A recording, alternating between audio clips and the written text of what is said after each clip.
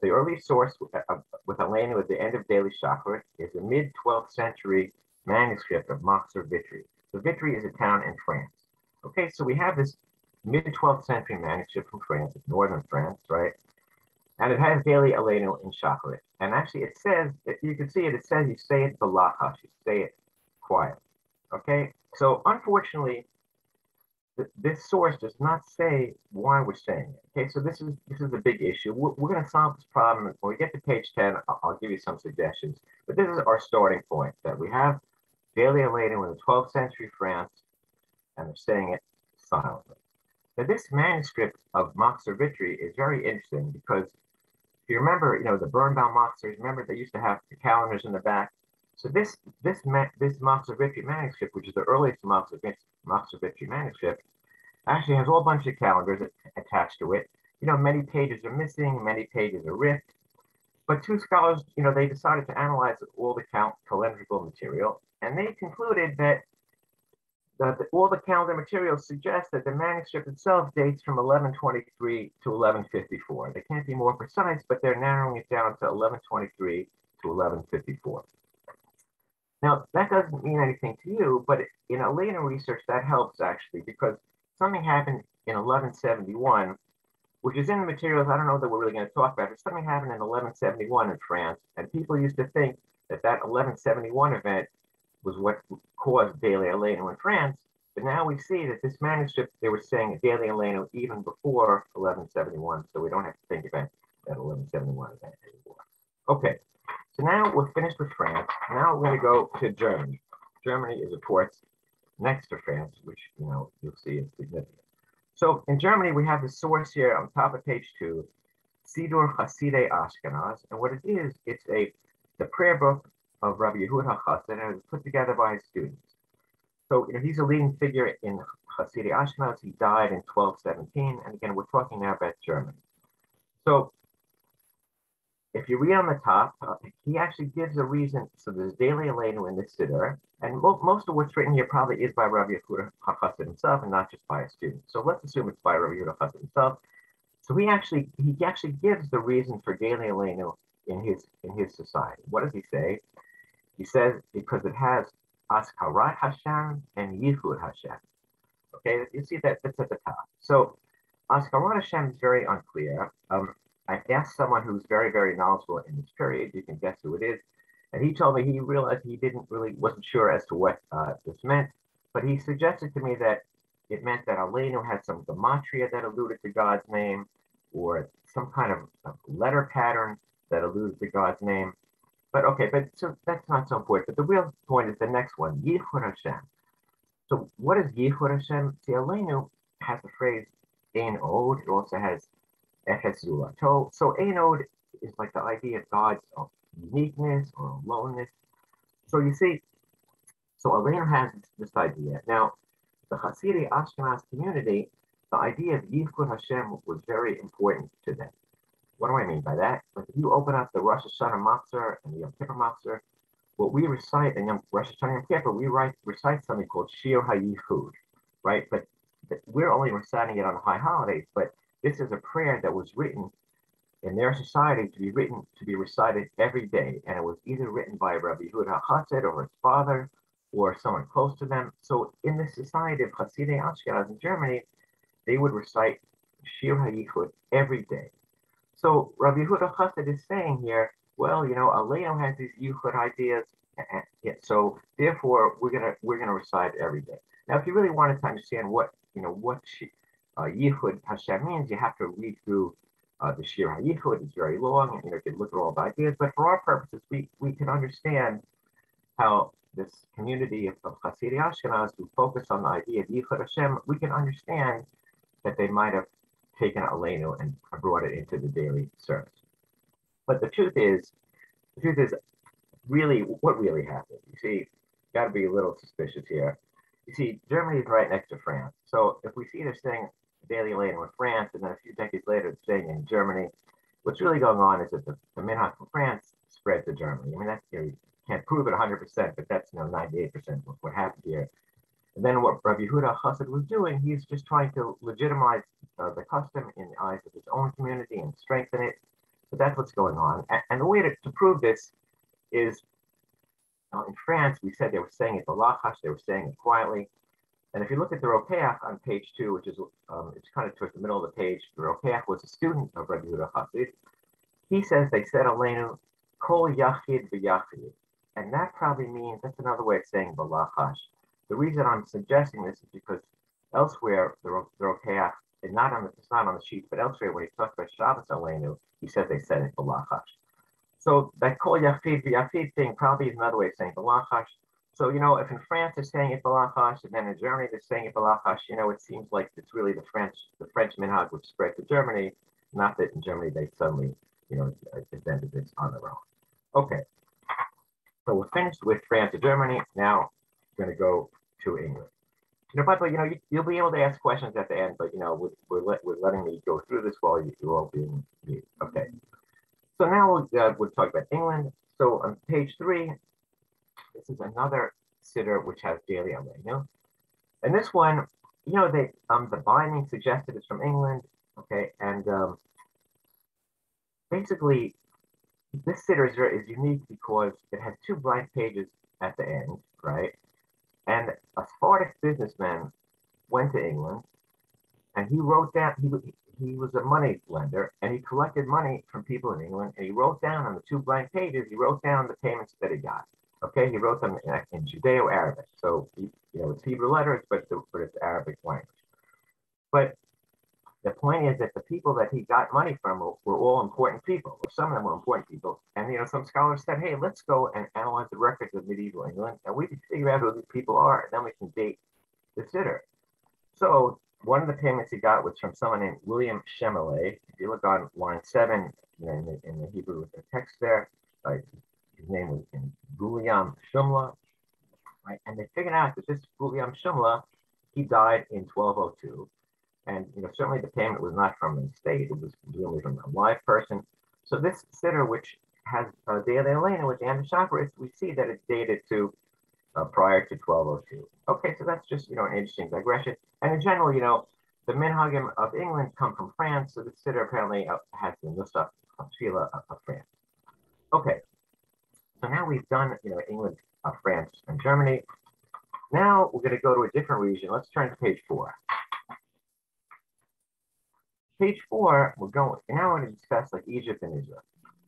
Page 4 on the bottom, we got something from the Cairo Gniza. Now what that means, they found like, a siddur from the 11th, 12th century. Most of the things from the Gniza are from the 11th, 12th, 13th century. So they found some siddur in the Cairo Gniza, and it has a text of Tfilat Shacharit.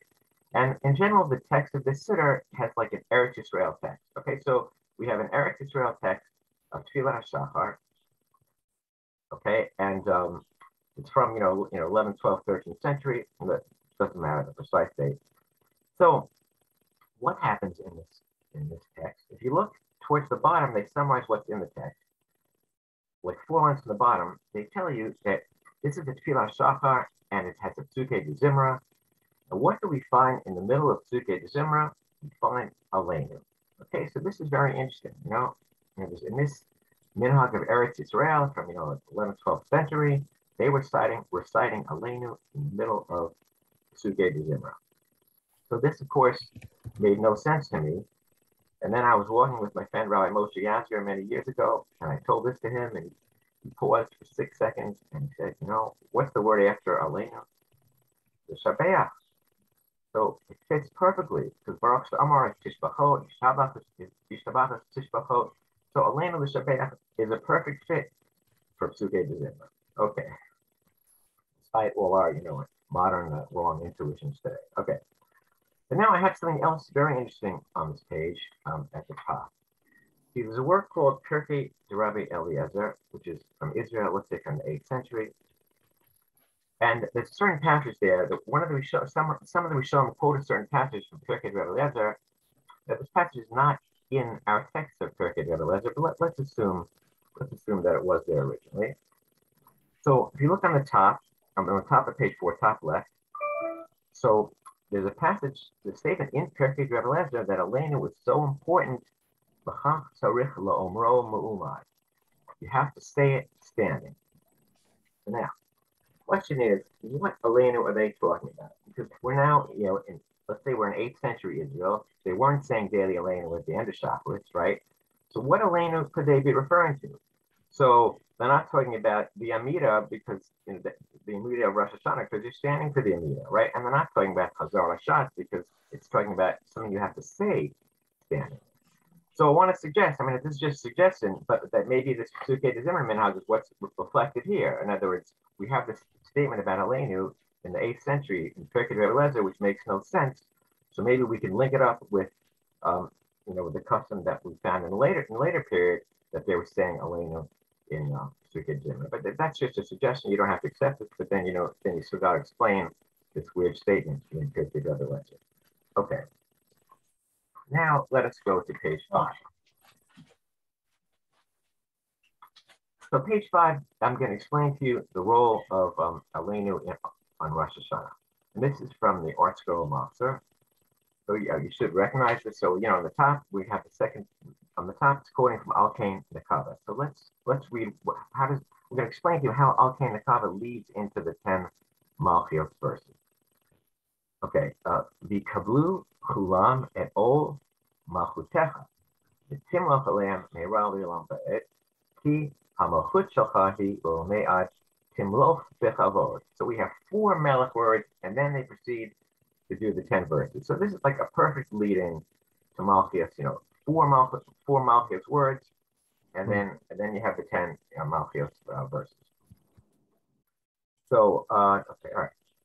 So to me, this shows that Alkein Nekava was written as an intro to the Malchios verses. You can't really do better than this. Okay. Now, what's interesting, if you paying attention carefully there, so you see that Rosh Hashanah, we have basically the Rosh Hashanah has 10 Malchios verses. But what do we do in the daily davening? We add verse 1 and verse 9. In other words, on the first page in Martyr Victory in France, when they adopted Aleinu into the daily service, they didn't have any verses. Okay, so they didn't have any verses. They only went up to Timloch Bechavod. And on page 2, the Rokeach in Germany, it's the same thing. They only went up to Timloch Bechavod. But over time, so today we say that first verse and we say the 9th verse. So how did this happen?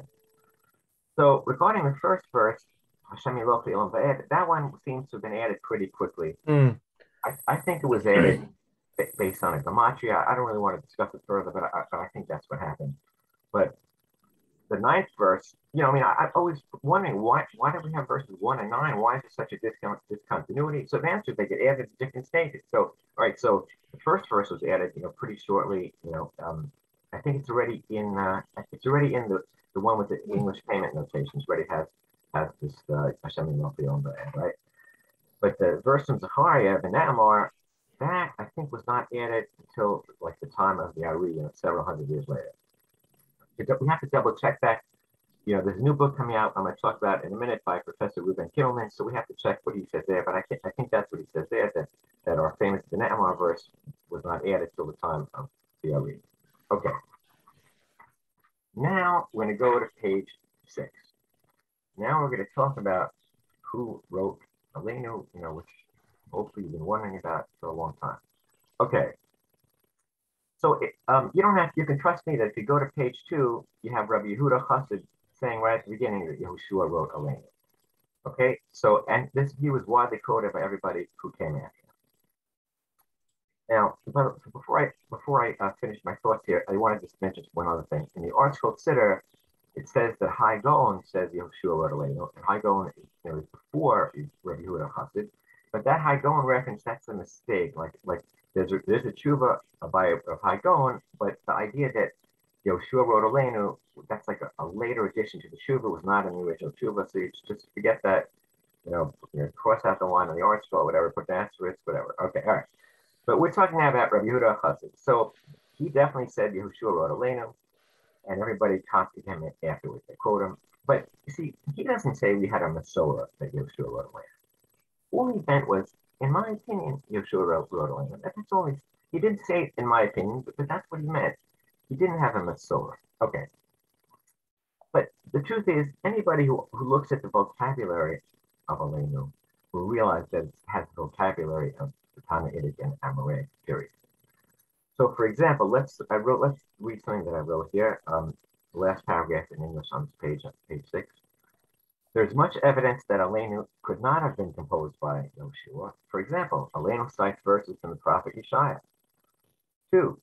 The phrase HaKadosh Baruch Hu was not an appellation for God in biblical times. 3. Terms are found in Aleinu that are characteristic of Hechalot literature. And what does that mean? We're going to talk about that in a few minutes, but Hechalot literature is generally from the Tannaitic and Amoraic period. And what terms am I referring to? The terms like Moshe Yekaro, Shtinat Uzo, Gape Miromim.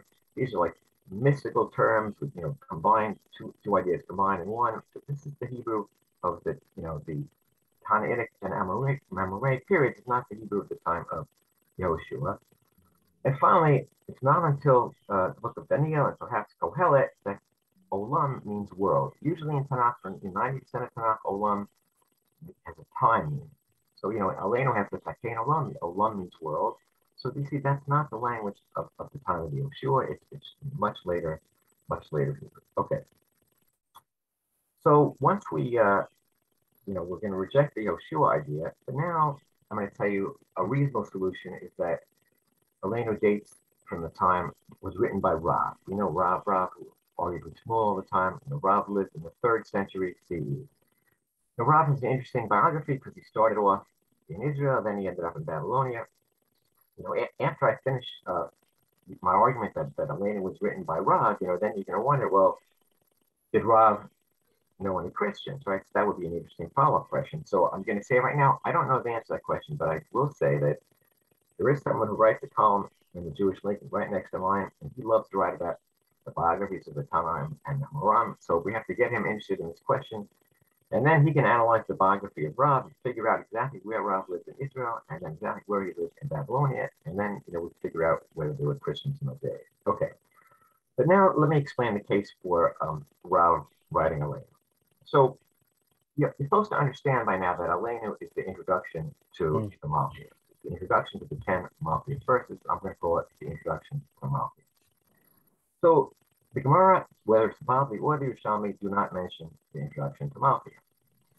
However, the Talmud Yerushalmi in 2 places mentions the introduction to Zichronos. Okay, so now let's look on the bottom. We're on the bottom of page 6, and let's look at the passage on the left, which is from the Talmud Yerushalmi, Rosh Hashanah. 3rd line. As it is written in the Tkiyasa of Rav, and now they can quote from Zichronos. They quote like 36 words, which match what we have today. So I think they quote, I think this amounts, I didn't really count, but it's like 15 to 20% of what we have today. And this matches what we have today. Now, you see, we have to understand, what does the word Tkiyasa mean, right? They didn't say the Zichronos of Rav. They said something broader. They said all 3 introductions of Rav. And Tkiyasa means the Rosh Hashanah of Rav, okay? So what they're saying is Rav wrote the 3 intros. That's like 99%, that's what that phrase means. That the Tkiyasa of Rav, Tkiyasa means all 3 intros together, okay? Now, but they're only quoting from the intro to Zichronos. So you have to get the conclusion that Rav wrote Aleinu, you just have to make 2 assumptions which I think are reasonable. The first one is, well, we see that they had Zichronos about 15% of what we have today, but I think it's reasonable to conclude that the rest of the Zichronos match what we have today. Again, we can't be sure, but I think that's a reasonable assumption. Then once you make that assumption, then, well, if their Zichronos was the same, then probably their Malchus was the same too. So that's basically the argument. And I think that the Zichronos, Malchus, and Shofar kind of complement one another, meaning like there's a plan to it. Like it's not like this mix and match. In other words, if their Zichronos was entirely the same, then that means that it was the same Malchus that we have today too. So that's basically the argument. You just got to make the 2 reasonable assumptions that they probably had the same Zichronos as us, and if they have the same Zichronos as us, then they have the same intro to Malchus as well. When I say Zichronos, I mean intro to Zichronos. Okay, so this is basically the argument. Okay, now, oh, by the way, let me just mention then the passage on the right, it has a slightly different girsa. In a different passage of Shalom, it said Piasa de Beirav, the Rosh Hashanah Piyut of the base Medrash of Rav. But really, if you look at that sugya, they're also assuming that Rav wrote the Piasa. So the difference in the girsas is not significant. Now, the passage on the right is assuming that Rav wrote the Piasa. So it's not just talking about the general base Medrash of Rav. Okay. Now I'm going to mention the new book by Professor Ruben Kilman. He's been working on this book on the daily liturgy, for many, many, many years. So, he's a professor of liturgy at Brandeis, and he's an Orthodox rabbi as well. So his book should be out in a few months. It's called The Rhetoric of the Jewish Liturgy. And it has a chapter on Matovu, Adon Olam, Ashrei, Zikr Zimra, et cetera, et cetera, et cetera. And he also has a chapter on Aleinu. So I don't think this is top secret. I'm going to say what he says in his book. Okay.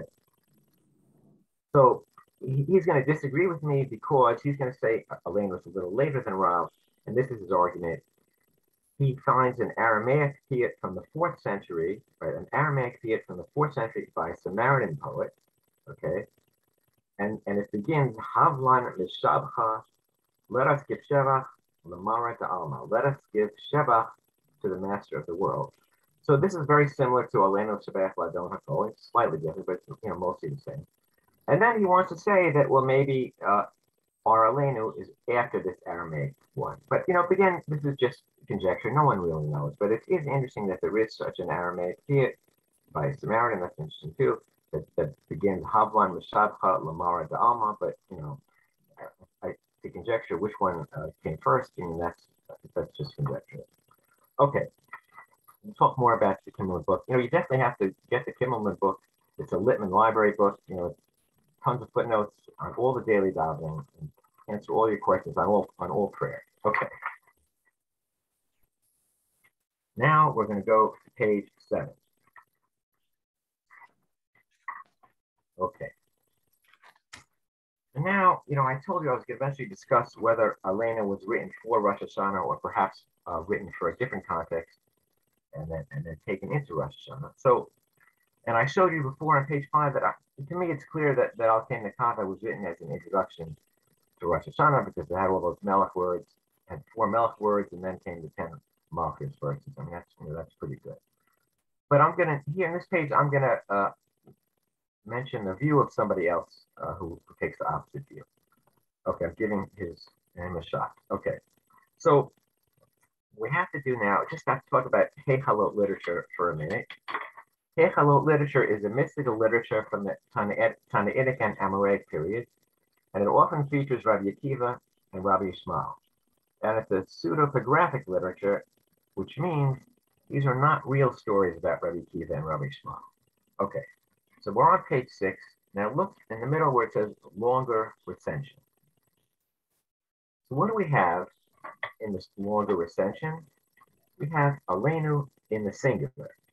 So let's read a little bit. The longer recension, Alai l'shabeach, Shalo sam chelki, v'gorali, v'ani mitpalel. So what is this prayer in the context? In the context, again, this is a mystical literature. So this is a prayer of gratitude recited by Rabbi Akiva on return from a journey to heaven. Okay, prayer of gratitude recited by Rabbi Akiva on a return from a journey to heaven.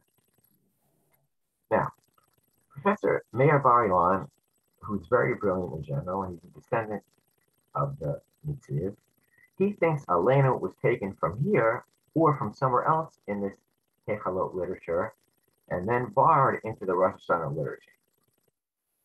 So why does he say this? He has two general arguments. He says that in general, texts go from this special literature into regular liturgy and not vice versa. And secondly, he says that in general, texts that are singular are earlier than the ones that are plural. So he thinks, Aleinu was taken from this literature and went into the regular literature, and then it went from singular to the plural. then he also, I just want to, this is very clever. So let's look at the bottom of page 7, the last 3 lines, just to listen to his argument. So the last 3 lines on page 7, he says, Lu Mechaber Aleinu Shebech, if the author of Aleinu, if he was writing his tefillah from Malchus, right, then what would he have said? He would have said, Aleinu l'shabeach l'melech ha'olam l'tei kedula l'moshe b'kol v'anachnu mamlichem. So he's making interesting suggestions here. Okay, but the point is that he realizes that the Alai l'shabeach prayer does not make sense in that context. Prayer returning from heaven. So he realizes that. So that's why he suggests, well, maybe it really comes from a different part of Hechalot literature. But we don't have any other evidence for it in Hechalot literature. So, I gave him a shot, but he's not going to, he doesn't win this argument in my mind, so that's all, but at least I gave him a shot. Okay. Now let's go to page 8. Okay, so now this is all very important. Okay. All right. Okay. A major issue in Aleinu research is Aleinu and Al Kain Nekava were both paragraphs written at the same time. So I think the answer is yes. Because if you look at the bottom of the sheet, you see that both cite the same chapter from Isaiah, chapter 45. So let's look at on the bottom of page 8. You see verse 20 has the phrase Mitpalalim El Lo Yoshia, right? That's within the first paragraph of Aleinu, and that's 100%. That was the original in the original text of Aleinu. So that's from the first paragraph of Aleinu, Mitpalalim El Lo Yoshia, and on the end of 23, Kili Tifrak Oberak Shva Kolachon, and that was adapted into the second paragraph of Aleinu. So in other words, we have 2 paragraphs of Aleinu, and they're both citing from the same chapter of Yeshaya. So sure, it's possible that a later author of the second paragraph decided to cite from the same chapter that the author of the first paragraph was, but that's the lesser likely alternative. Aleinu is not a long prayer. So, a prayer can have more than one theme, right? In the present, we do this, and in the future, we do that. That's not such a complex idea that, someone can author a prayer, one person can author a prayer with 2 ideas. In the present, we do this, in the future, we do that. Okay? Now, I will say that, Rabbi Jonathan Sachs, in his Siddur commentary, he says, well, they had different authors, but together, they go very well. So, together they go very well, that really suggests that maybe they really were written at the same time. Don't worry, I'm going to agree with Rabbi Sachs soon, so just don't worry, I'm going to agree with him very soon. Okay. So now let's go to the top of page 8. So I'm going to agree with him on a different matter. That's what I want to say. Okay. The top of page 8, this is exceptionally important. The wrote Mehera Tiferet Uzecha. So the question is, what does Tiferet Uzecha mean? So what it really means, it's a poetic way of saying Beis Hamikdash. That's what Tiferet Uzecha means. I wish if this was live, I'd ask everybody to raise their hands. I'm curious if people really knew this before, So, but anyway, so you could send into the chat if you knew this before. I want to see how many of you knew this before. Okay. So, and right before it, there's the word Mehera. See, so is this suggestion 100%? To me, this is 110% because of that Mehera word. Okay, the wrote Mehera, the Tiferet Uzecha. Now, this is not my idea. This is the Abudraham says it, and he's not the first to say it. People said it before him. But the way life works, in America, like if something doesn't make it into the art scroll, then it's little known. So, okay, so I cited many verses to support the idea that Tiferet Uzecha is an allusion to the Beis Hamikdash. You should add. It's not on the sheet. You should add Eicha 2:1. Has the word Tiferet, and look at the dot mikra there. Again, Eicha chapter 2, verse 1. Look at the dot mikra. I'm just going to read out. I'm going to read one of the things inside here. Oz v'Tiferet v'Mikdasho. That's from Tehillim 96. Oz v'Tiferet v'Mikdasho. On a Shabbos we sing a song in Sur Mishlo. Zvul Beit Tifartenu. So again, it's all over the place. Oz and Tiferet. this means the base of Mikdash, you know, and the author of Aleinu, he wanted to phrase his request in a more, you know, high level. That's all. So that's why he, in a poetic way. But you know, everybody misunderstood it for years. Okay, centuries. All right. Now, okay, now we're going to go to you know, my favorite topic, right? Which is Tikkun Olam with Zaken Olam. Okay, so many years ago, I wrote an article in Hakira where I explained that the real Girsa in Aleinu is like the Zaken Olam with a kaf, and it means to establish a world under the sovereignty of God. Okay, that's the that's the real Girsa. Okay, and I would just tell you very briefly what happened here. So, you know, many years ago, my friend Yechiel Levy came to shul with his Taimani Machzor, and I saw that he had a kaf reading. And then I knew that Rav Sadia had the kaf reading. And I realized, oh, you know, this is really interesting. He changes the whole meaning. And then basically, then I looked at the Rambam, but in the standard Rambam, unfortunately, the Rambam did not say Aleinu daily, but he did say it in Rosh Hashanah. So if you look in the standard Rambam in Mishnah Torah, there is a Nusach Tefillah, you know, of Rosh Hashanah, but it had Bechule, too many Bechule, so no one knew what the Rambam's Girsa was. So, but basically then, you know, now they do all these good Rambams, and, you know, you see that the people who do the good Rambams, you know, they all write that Rambam had it with a kaf. And then I did research on the Kara Geniza, you know, from my home, with the site Geniza.org. You can look at all the Geniza fragments. So basically what I want to say is, you know, when I wrote my article in Hakira, I only had a few Geniza fragments to support me, but then in my later work, in Sparrow blog and the one in my Esther on Math book, so then I you know, I had many more Geniza fragments. So in the Kara Geniza, you know, I looked at the Geniza fragments. You know, 19 of them had it with a kaf, one had it with a kuf, and one there was like a horizontal bar, and I couldn't tell whether it was a kaf or a kuf. But basically, okay, so, you know, I did all this research. I don't have time to really go into it, but the point is that there's enough evidence to show that the kaf was the original reading, and anybody who you explain this to, they all agree that contextually the kaf reading makes more sense. Aleinu has nothing to do with social justice or improving things. It's talking about establishing a world under the sovereignty of God. And by the way, it's also important to point out that even if the reading was with a kuf, kuf had the meaning of establishing too. One of its meanings. If you look at Jasper on page 1692, you know, he mentions establish as one of the meanings of tikkun with a kuf. But even aside from that, I mean, I think the original reading really was with a kuf. And what happened is there's this phrase tikkun ha'olam with a kuf, which is 13 times in the Mishnah, 70 times in the Bavli, et cetera, et cetera. So because there's a common phrase tikkun ha'olam with a kuf, some of that kaf in Aleinu eventually got, you know, evolved into a kuf. All right. Now, we're doing well here. Okay. Now we're up to page 10. Now this is all very important, and I hear, you know, people are supposed to admit their errors before Rosh Hashanah, so it's time for me to admit my error here. Okay. So when I wrote about the Zaken, you know, in Hakira and Farm blog and my Esther on Math book, I assumed, like most of us, that it was the Jewish people who were supposed to do the Zaken. But only a few years ago, I realized that it's really God who's supposed to do the Zaken. Here, I'm quoting Rabbi Sachs and Dr. Gerald Blitzstein, and they thought about this a long time, and they both agree that it's God who's doing the Zaken.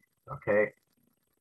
And, you know, my friend Rabbi Benji Yablok, he pointed out to me, we say, Alkein Nikavet L'cha, we're waiting for you, God. Okay, so you see now, you know, if Rav wrote Aleinu in the 3rd century, so basically it's taken us like 1800 years. Now we know how to spell Zaken Olam, and now we finally understand who was the one who was doing it. Okay.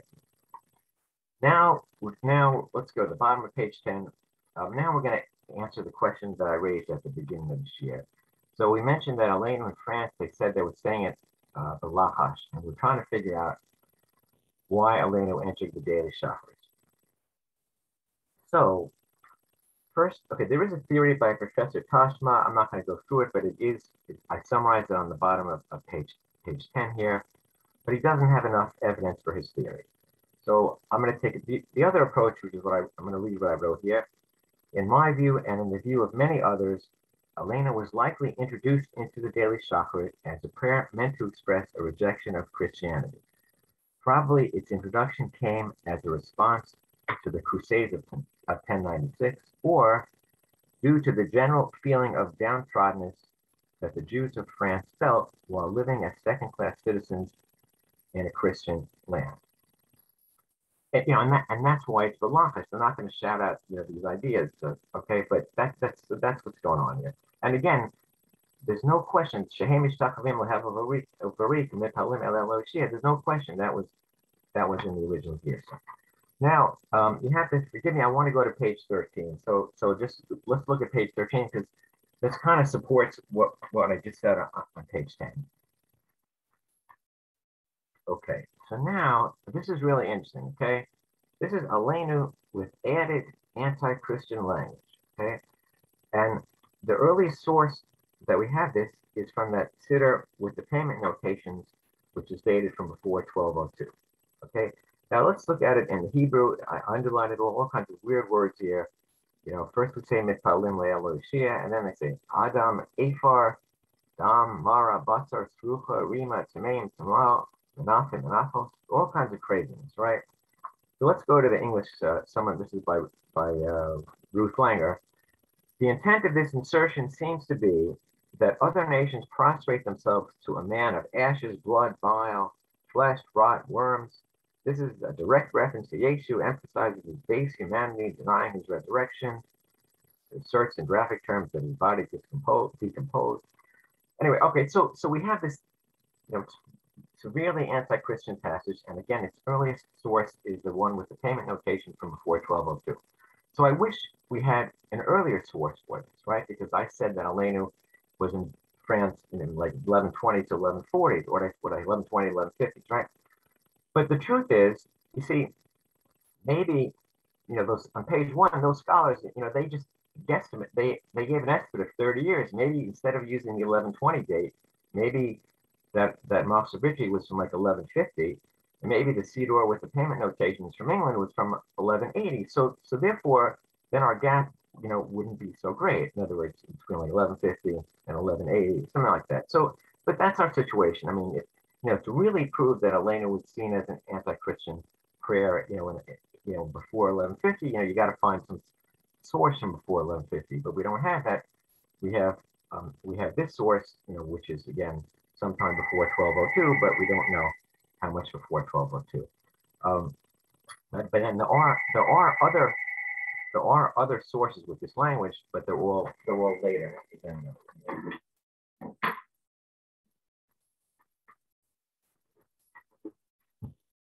Okay, there are other ones, but they're all later. So this is the earliest one that I know of. Okay, now.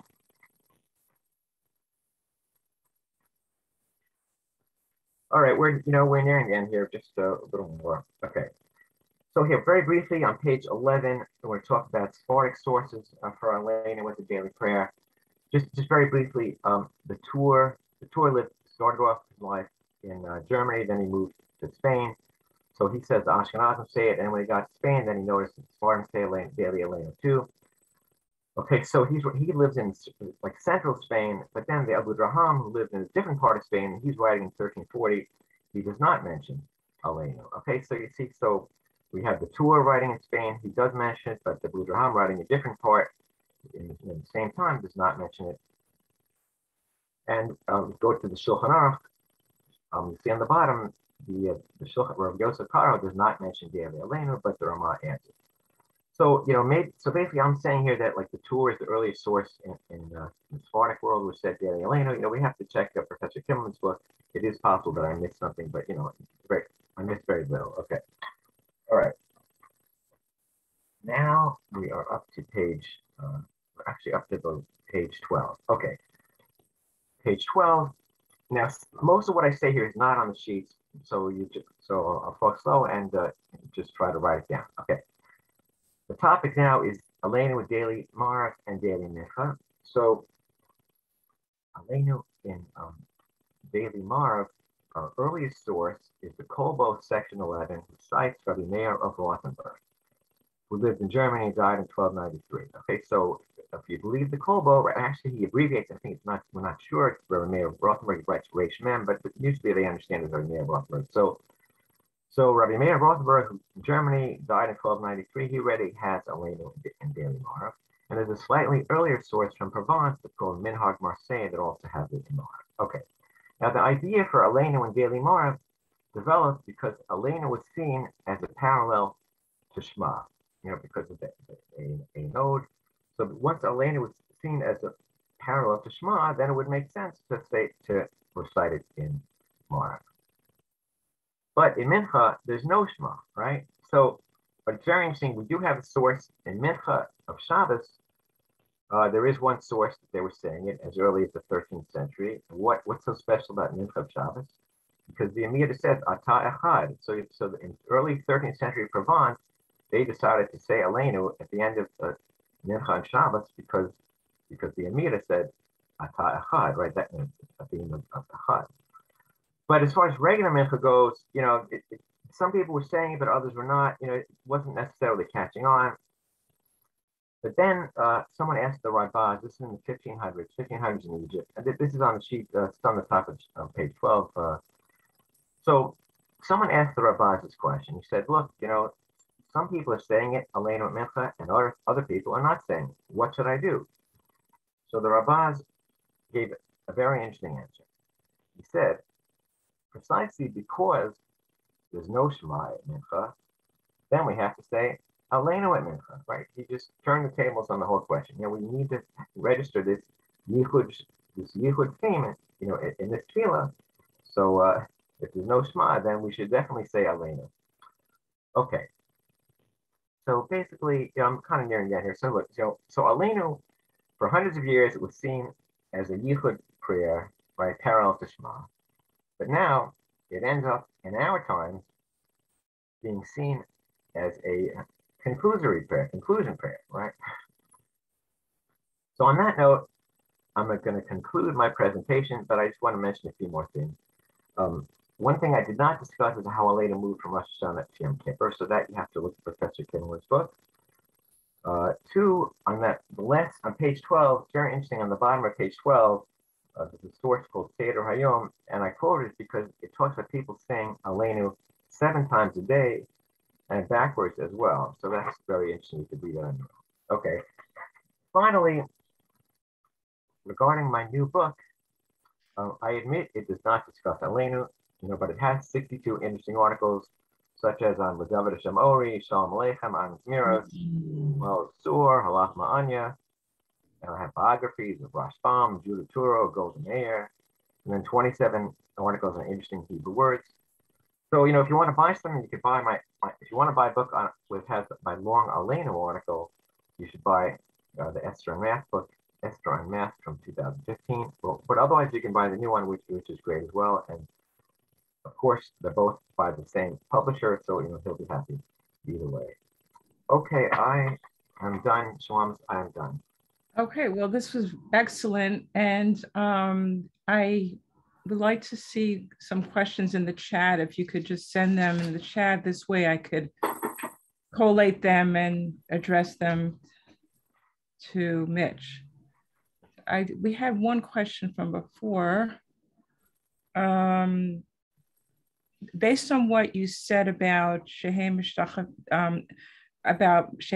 Lahavel Barik, do you believe that was the only later insertion? It's hard to understand what it says here. Was that that's not a later insertion? That was there. That's in the original Aleinu. Shehem Mishachim Lahavel Barik. That's 100% was there originally. You just have to look at the Siddur of Versailles. That look at our Siddur of Versailles. He's died in 942. That gives you a basic text of Aleinu. Okay. Please, if you have other questions, just send them in the chat. because it's very hard to control a crowd with so many people. So if you could just put them in the chat, that'd be great. Oh, somebody wants to know if you could repeat why we started to say Aleinu on Shabbos Mincha. Oh, because if you look at the Mincha Shmon Esrei, what is it? Just to open up the Siddur, it's a Mincha of Shabbos Shmon Esrei, Atah Echad or Shmo Echad, and there's so it's all these Echad things. So that matches the Aleinu, the Einod idea. It's only Mincha that has that focus. Only the Gemara of Shabbos Mincha that has the focus on the Echad thing. Okay, and do we know if Rav originally wrote it with anti-Christian messages? Yeah, well, that's what I was trying to say. In other words, now if you agree that Rav is the person is the correct answer, then the next step is to figure out what knowledge of Christianity Rav had. He lived in Israel and in Babel, and you got to figure out exactly where in Israel he lived and where in Babel he lived. And he was a student of Rabbi Yehuda, so that, then you got to analyze where Rabbi Yehuda lived and where the Christians lived in that time in Israel. I mean, I remember reading that they did have Christians in Babylonia in the 3rd century, but exactly, where they were and how many, that's over my head. Okay, and what's the name of the professor who wrote the book about the liturgy? Right. So, yeah, he's been working on for many years. Reuven Kimmelman, Kimelman.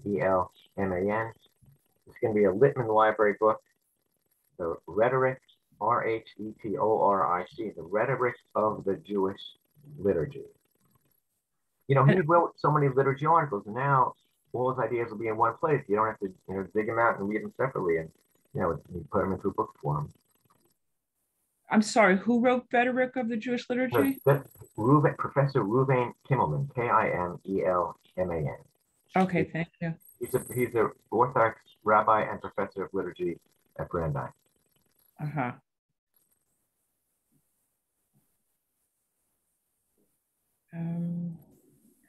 Also, somebody asked what you wrote a book about 20 plus years ago.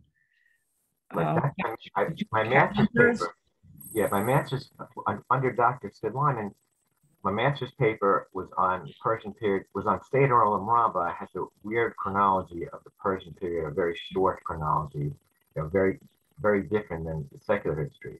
Very, very briefly, 3 Persian kings in Seder Olam Rabbah, whereas there were really 10 kings in 200 years in secular history. And so I wrote all about that. So, that was my master's paper, then became published as a book under the title of Jewish History in Conflict. It was published by Jason Aronson, but even though they're out of business, but you can buy it anyway because they sold all the rights to Rowman and Littlefield, so it's available, but it's expensive. Can you explain how the Shema is a parallel to Aleinu? Well, Shema, Hashem Elokeinu, or Hashem Echad. So Aleinu had these Einod ideas and Ephesus. So it's like a rough parallel to Aleinu. And for hundreds of years, like in 11, 12, 1300s, this was reflected in the liturgy. Okay, I mean, I don't remember the examples, but everybody understood this parallel. Somebody wrote, great talk. I mean, everybody's saying that basically. A great talk. If one recites Aleinu more often than required, does that constitute a violation of some kind? Or do the extra recitations bring additional merit to the person performing the extra recitations? Okay, that's too hard for me. But I did on that last page of my handout, I did cite like a mystical source in the 1500s where they sang it 7 times and even backwards. So. Okay. I believe Rav Yehuda Hanassi lived in Beit Sha'an, but mostly in Sipori. Rav was a ben bayit to Rabbi, and his uncle Rav Chia, and must have been exposed to Galilean early Christians. That's what Ira read. Okay. Rebbe was a ben bayit to Rebbe and his uncle Rav Chia. Okay, very good. All right. this is, early Christianity. That's not my field. So I You never imagined. don't do early Christianity. I never imagined there were Christians in Babylonia in third century, but I saw something like Ruth Langer mentioned that there is such a concept. So, Okay. Somebody was kind enough to post the Jewish liturgy book. So I think what I'll do is I'll just send that in an email because I'm having trouble with my mouse. But thank you, Ari. Any other questions or comments? Again, it's nice to see everybody, and I probably only have an idea of about a third of you because I only see about a third of the names here, but I wish I could say hello to all of you, but okay. Okay. Well, oh, wait, what? We have another question? I feel like we're on a game show. On Rosh Hashanah, we don't have the anti-Christian message. How is that? I'm sorry I said that. Is that true? We don't have the anti-Christian message on Rosh Hashanah? No, okay, okay. There's a text of Aleinu, right? So if Rav wrote Aleinu, we don't have to assume that he was writing it as an anti-Christian text. In other words, I'm just saying that in the 1100s in France, then they started thinking of it in this anti-Christian way. But I didn't say that Rav wrote it with an anti-Christian message, right? And that he's allowed to, he's quoting verses from Yeshaya, but mitpalim el lo Yoshia, right? I mean, that's a verse from Yeshaya. So I'm not claiming Rav had an anti-Christian message. I mean, this is something that could be researched, but I don't know enough about Rav to make that claim. So we're just reciting what Rav wrote. But all I was saying is that in the daily liturgy in France in the 1100s, then it started becoming understood as this anti-Christian prayer. Okay. What about the bowing of Anachnu Korim? Any idea where that started? Right. Let's think. I don't want to. It's been a long time since I researched that, so I'm going to pass on that one. Okay. That's fair. Can you clarify why you think our Aleinu preceded similar Hechalot texts? Why are Aleinu preceded similar Hechalot texts? I'm not sure what does that mean. Well, in other words, okay. All right. See, I think that the Alai L'Shabeach in the story of Rabbi Akiva returning from heaven, it doesn't fit the context. So they're stealing it from regular Aleinu. It's not vice versa. So that's what I think. Okay. Well, this was really very elucidating, and we definitely would need another whole session to cover all the questions that people have and to do more justice to this topic. But this was really great, and I'm really happy about the turnout. This is the first of our series, so nice turnout. And Mitch, I really appreciate your scholarship, and you're willing to teach us a lot about Aleinu, especially since Rosh Hashanah is coming up. So thank you so much for that, and thank you everybody for coming, and everybody should have a chasiva tova. And thank you so much. Thank you so much for having me. And the truth is, I really learned a tremendous amount from preparing. Even though I knew like 90% of the stuff before, I learned a whole bunch of new things, which were very helpful to me. Wow, that's a lot. That's pretty amazing because you've done this topic numerous times, at least in writing, if not in orally. So that you learn it each time is incredible. And everybody's saying Yasher Koach and thank you. And so you're welcome. Okay. Thank you. Thank you, everyone. Thank you, Shlomo. Thank you, everyone. You're welcome. Okay. Thanks. Have a good night. Shana Tova. Shana Tova. Bye-bye.